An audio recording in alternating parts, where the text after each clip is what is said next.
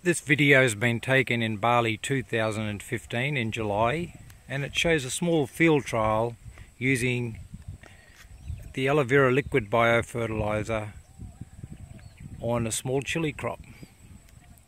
And if we just look at across here at this first section that has been treated with the aloe vera liquid biofertilizer,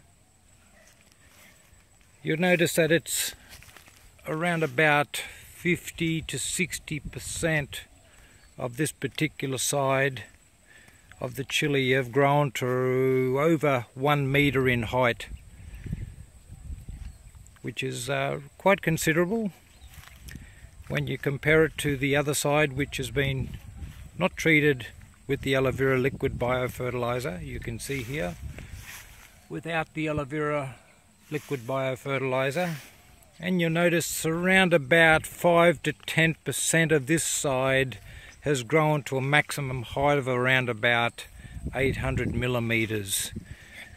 The remainder is around about from 300 millimeters to 600 millimeters in height, so it's not so good as the other side over here. Additionally, if you scan across here, you'll see there's not such a great abundance occurring with the chilies in the yield department. However, if we look across on this side, you can see there's quite a abundance of chilies that are actually coming out. There's quite an abundance here occurring all the way across. There's quite an abundance of yellow.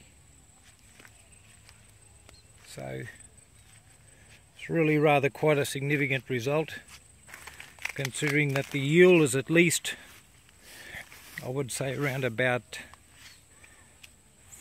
400% more than the other side. So it's a great result using the aloe vera liquid biofertilizer in Chile 2015 in Bali.